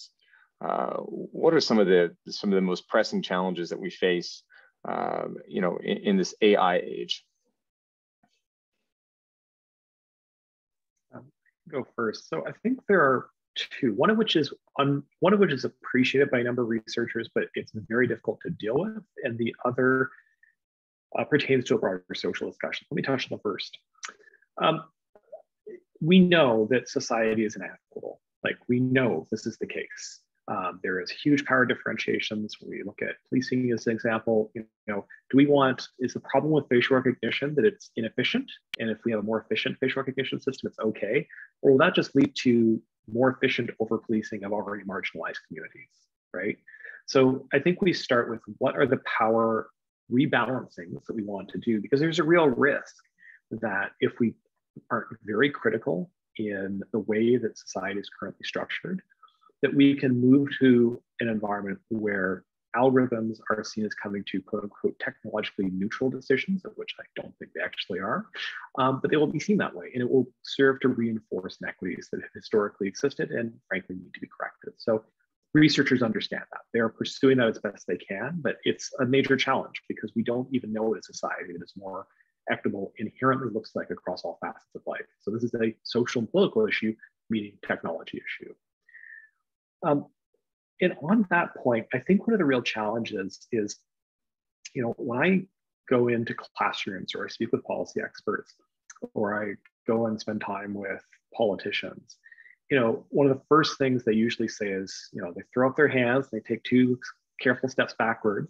They say, I'm not an engineer, so I don't know what I actually can do about this. And I move towards them and say, don't worry, I'm not one either. We can fumble through it together. And that isn't to say that because I'm not an engineer that I don't have any role. I hope that I do, but rather that I think that it is very possible for most complicated technological issues to come down to a 101. Here's how different components work. So some information is clearly needed. But then we're often talking about values, power, ethics, and those are discussions that really the public can and must be involved in. And there's been a pernicious problem in technology communities, really for the past, number of decades, that, if you're not a nerd, you don't get to talk about what the nerds are doing because the nerds are busy nerding. You just enjoy the nerd goods.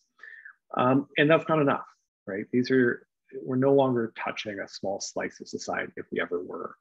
This affects all people in one way or another, and usually invisibly. And so we need to bring people into those conversations, and it's increasingly important if we are to achieve that rebalancing point that I made up front. If it is constrained to academics and technologists and politicians discussing amongst themselves, it's better than nothing, but it's not enough. We need to be bringing in the people who are actually affected by this and listen to them. They might say something like, actually, I don't care about your AI, whatever. I just need more money in my community, so we have a community center. Don't bother with smart, bother with boring and old.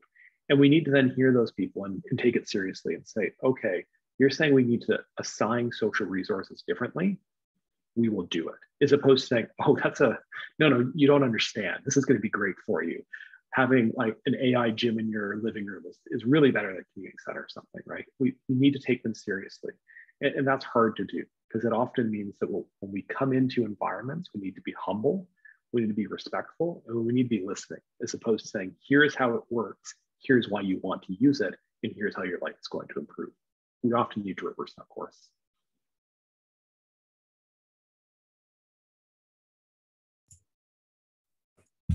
I mean, I think in a similar vein, for me, the biggest risk is that we get so dazzled by the sparkly promises of evolving technology to solve the world's problems, that we fail to ask, are the promises that are being made ones that we want kept?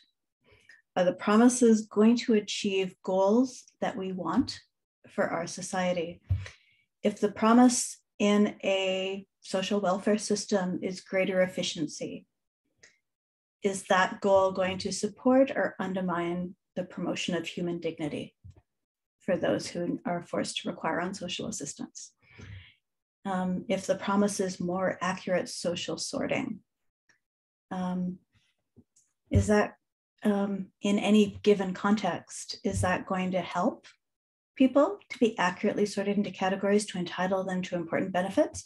Or is it going to harm them to be sorted out of categories that would entitle them to important benefits?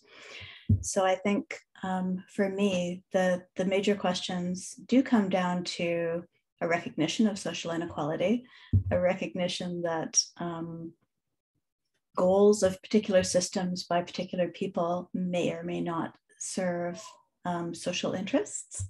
And those determinations are going to be fraught. They're going to be complicated. They're going to be contested.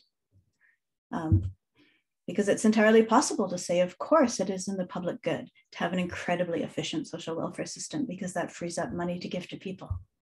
And so I think that we need to be cautious about the promise at the same time as we're open to it, and remain optimistically skeptical, is that your phrase, or optimistically cynical, Chris, about the ways in which we can truly leverage technology to work for us rather than having us working as a cog in the way that it functions. Well, thanks very much to the three of you. We're not done.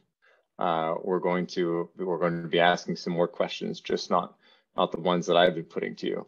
But on the last point, Brenda, I really like that, or I forget if it was Chris who said it initially, the skeptical optimism. I was having some discussion with some colleagues recently who are coming at it from the other way. It just makes me smile, saying, conditional optimism, or something like, anyway, it's I think it is helpful to look at, to try and define the type of approach that we have when we're looking into the future about technology, and we want it to play a positive role. So we want to be optimistic, but we can't be naive about it. And we have to be aware of how it is playing a role in transforming society, not just the downstream impacts that we react to, but the ways that it is shaping the discussion and questions and issues that policy and approaches that policymakers are taking to different social problems that we have. Okay, so with that, I will open the floor to some questions from the audience, and I think the way that we're proceeding is orally, and that's kind of a question I have for the organizers. Is it the way we're proceeding is that people just kind of put their hand up and ask questions directly to the panel, or are we going with the chat? Oh, both. If people are not comfortable to come on the camera, we could do both. Yeah, we can do both. Yeah, we're flexible. So come on screen or not, and if you like, put your question in the chat or raise your hand. I am conversant in all the ways that you can ask questions on Zoom. Yeah. I don't see any questions yet, but probably I have one. Okay, there's somebody else. Yeah, so we can start with them. Okay, so I see Ushnish Sengupta has his hand up. Go ahead. Thanks. So since there are 3 people here from universities, so Canadian universities have received a substantial level of funding for AI projects. And my question goes back to, how do we make the universities accountable for not only economic impacts, which is what the government really wants, but also the social and environmental impacts? So if you develop a biased algorithm and that gets commercialized, or you're using gig work labor to do your labeling, or using all kinds of computing power and that has an environmental impact, how do we make the universities that have received a huge level of funding to accountable on their social and environmental impacts? Yeah. Good questions. I think we touched on some of that a little bit in terms of, in a broad sense, the accountability mechanisms in place for Canadian researchers. So, just open it up to the panelists. Thank you for your question. I think this is an awesome question. And I think it actually speaks to what we're seeing more broadly around this concern that any sort of overstep will overstep, I mean, in terms of like reporting and accountability and transparency, or any sort of legal or regulatory development might prevent research and might prevent progress in the space of AI. So I feel like to some extent we may be dealing with that as well with universities, where there's some concern around, if we make the bar too high around, what type of research we want to support, and how it should be accountable from whether it's a climate perspective or an economic perspective or a social perspective down the line, will we be artificially stunting some of the research that we want to be promoting in this space? And I think that when you're dealing with academics especially, there's a lot of sensitivity around, the academic freedom to not have to do all of that reporting, or to not have to have such a narrow view of what type of work they're allowed to do. But to me, it all comes back to changing the ethos and changing the narrative around regulation and oversight, and making it less of a sort of fighting with one hand behind your back, or I don't know the right expression, but right now we really see it as a bit of a limitation as opposed to something that can stimulate quality research. So to me, it's something that requires a bit of an ethos change. It's a little bit even more broad than the university itself. It's something we're also seeing among governments. I think governments are so reluctant to create policy and legislation in this space because what will that mean for our economic development? So I think we're dealing with maybe a broader issue, but it's a really good point. And hopefully we will start to see some change on that front. Thanks, Allison. Chris, Brenda, feel free to jump in at the same time, and just encourage anyone who wishes to, put your question in the question box, or put your hand up and we'll come to you. Chris. Yeah, so first, thanks for the question. That's an excellent question. And I think it strikes to the heart of not just universities, but what comes out of our universities, right? And so the way that I look at something like this, it is very slowly changing. So I don't want to say that, I've been around universities for way too long. So there has been progress. But, walk back. I mean, you can still get a lot of engineering programs in this country today. And, ethics and privacy might be a bolt-on class. At the lab, we pretty routinely get asked to come in, and there's a required, I forget what U of T engineering calls it. It's basically like a social and ethics class for engineers. And, they bring a bunch of speakers in and they check the box that we've done the social ethics and privacy stuff, and now they can go and continue doing engineering things. And that's a problem, right? Those issues need to be sensitized and brought through the engineering and computer science programs writ large. In the same way that I would actually argue that technical sophistication needs to be drawn into the humanities as well. So it's not a one-way street. But I think to begin, how do we make them more ethical or reduce bias? That's where we start, by really taking it seriously that a university isn't just about teaching you engineering skills, but it's to provide you with a rounded education that will empower you when you go into either university research labs or into the corporate world. And attached to that, I think interdisciplinarity is really critical, right? So when we're talking about teams, you should have, as Allison has mentioned, not just engineers, but philosophers, ethicists, sociologists to try and address that. And also universities are experimental. So there's going to be mistakes. And so I think part of the goal actually needs to be on clamping down on them. So to avoid, those bad training data sets from getting out into the world is, a well-intended product, but one that actually turns out to have some real ethical problems. So we need to have a way of controlling our excitement to share and making sure we're sharing appropriately. Now, when it touches on the environmental impacts, this is actually an area where I'm hopeful a little bit. I remember 20 years ago at the University of Guelph, there was a huge push on campus to make buildings a lot greener. And students there did a lot of work. And the result ultimately was the gradual, not perfect by any stretch, but the gradual greening of Guelph. The building I work at University of Toronto is a little chilly all the time because it's a gold LEED building, but it's a gold LEED building, right? And I point to that just to indicate that I think this is actually an area where I'm very hopeful for students will continue to push universities to be more efficient in what they're doing and the kinds of resources they're using.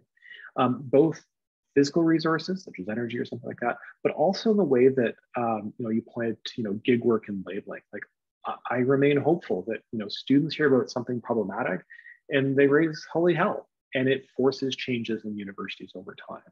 And so I actually am most hopeful in universities purely on the basis that we have so many people coming through our schools that are very, very smart, very impassioned, and frankly, quite often very idealistic. And those are exactly the people that are going to help universities to adopt stronger ethical protocols, stronger environmental protocols, and think more carefully about the research, especially as we're able to maintain the diversity that is within our university systems in Canada. Yes, just very briefly, so I am actually not from a university. I'm with a small civil society nonprofit, although I spent so much of my life at universities prior to joining CCLA.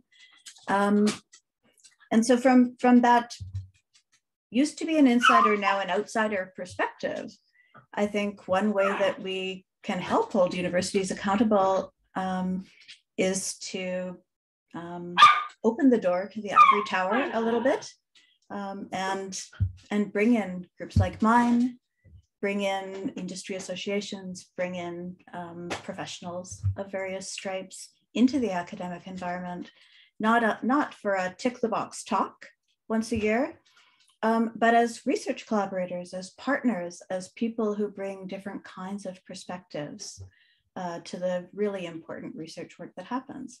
And there's a process to figure out how those collaborations work and what people's roles are and what the rules of that can be. But having participated in some projects like that, it's also an incredibly valuable process where the strengths of academic rigor can come together with the sort of different kinds of motivations, including advocacy motivations of groups like mine in terms of raising awareness about important issues, both inside and outside the academy. So I think that there's an opportunity for universities and possibly an imperative for universities to open the door just a little bit to forms of accountability that come from outside participation in research processes. Thanks, Brenda. So I see we have a hand up from Megan, and then we have one question in the chat, which should be an easy one for everybody to answer. It's about Twitter and Elon Musk. But we'll start with Megan's question. So Megan, why don't you go ahead?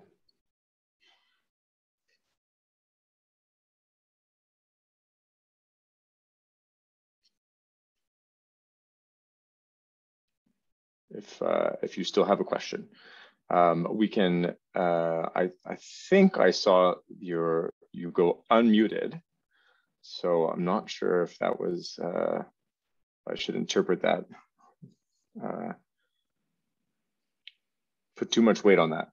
What we can go to the question in the chat, which I was actually going to ask everybody to answer in one word.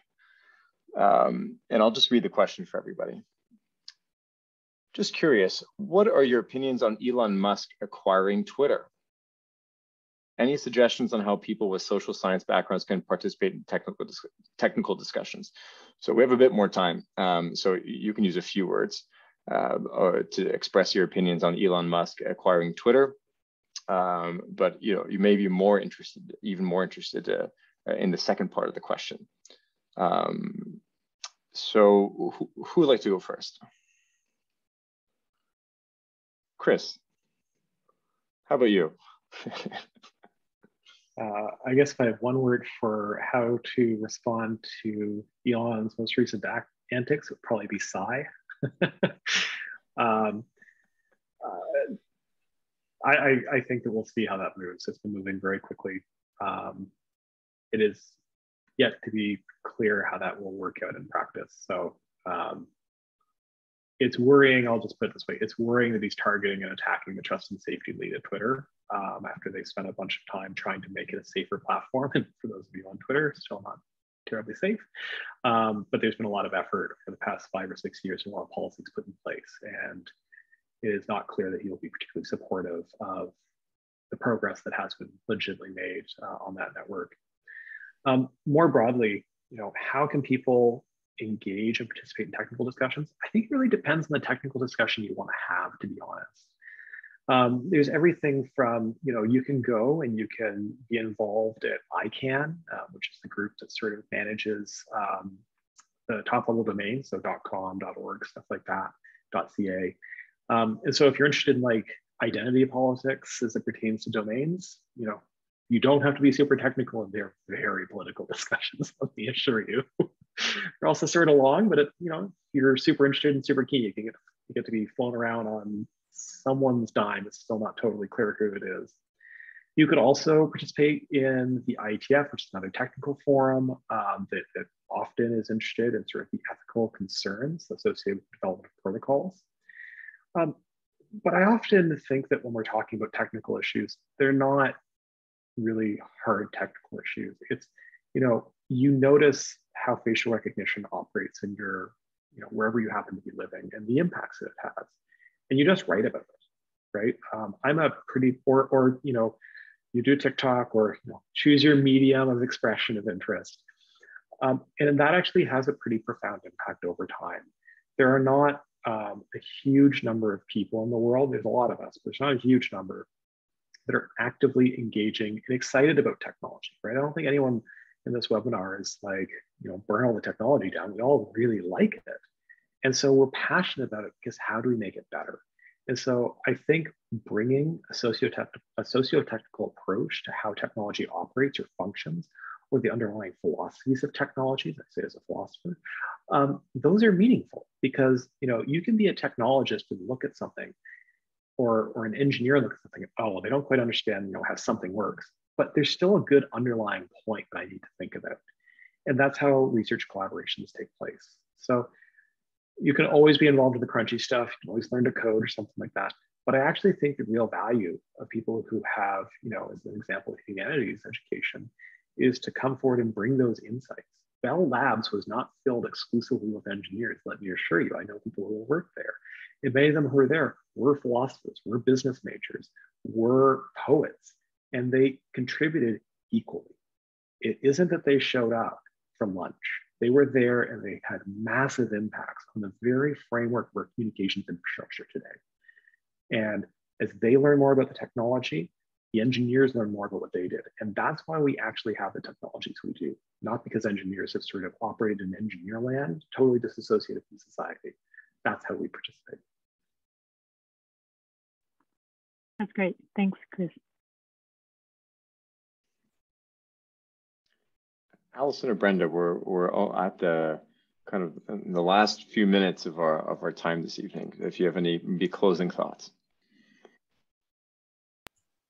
I'm going to go for the last question from Megan for my closing thoughts. Is there any hope for serious changes in privacy policies? Yes. Believe it or not, yes. because those ethical discussions that are held in tiny groups are multitudinous at this point. The smart tech people who go where they are paid still have the opportunity to bring their values and their influence into the technical groups that they join. It's true that politicians aren't necessarily very tech savvy, but you can have a huge impact by getting the ear of the right politician at the right time, sitting on the committee that's making amendments to a law. So I think that it's important not to give in to despair or to apathy when faced with the enormity of the problem, but to focus on small, concrete, and realistic things that we can do to raise public awareness, particularly in decision makers in the moments when they're about to make decisions. That's the work that I'm really quite passionate about.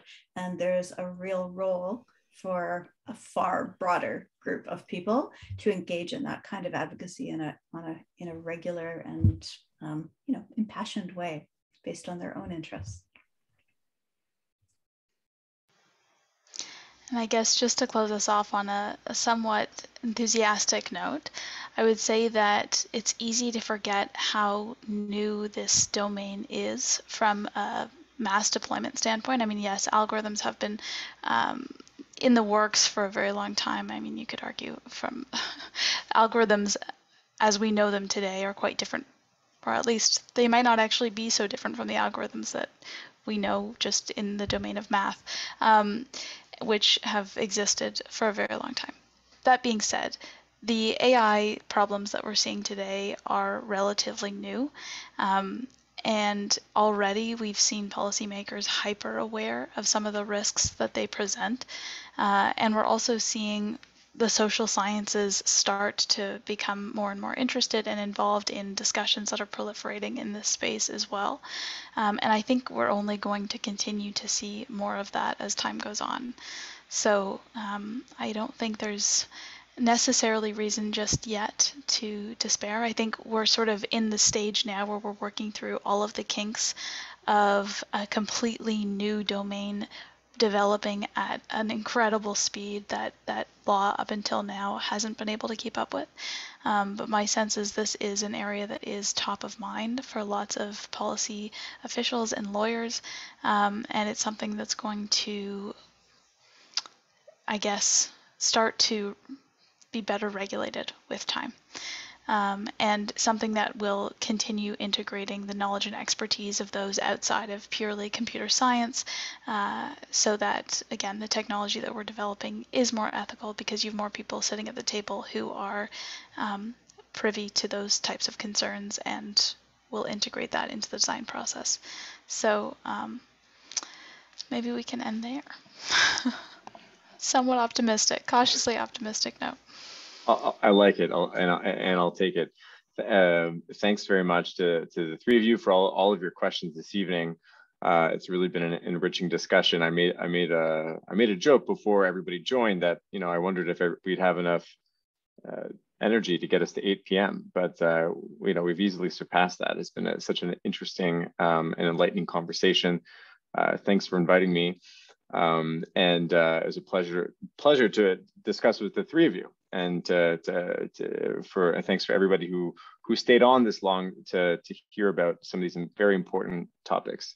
At this time, I'll just turn over the microphone to our organizers, and Bipin in particular. Thank you so much for everything you did to organize this. It's a great event, and you really did such a great job. But I'll hand it over to you for the closing words this evening. Thank you.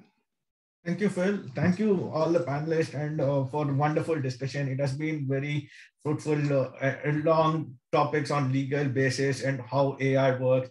A lot of us are read about this in news, but are a lot of times confused what that implies and how that affects us to a lot of extent. And we had wonderful conversations and a lot of wonderful discussions on this. And I also would like to thank all the audience members for staying along on a long evening for a 2-hour panel on this one. Thank you, everyone. And I also would like to thank the University of Toronto Student Initiative Fund for supporting this panel. Thanks. Thank you. Have a good evening.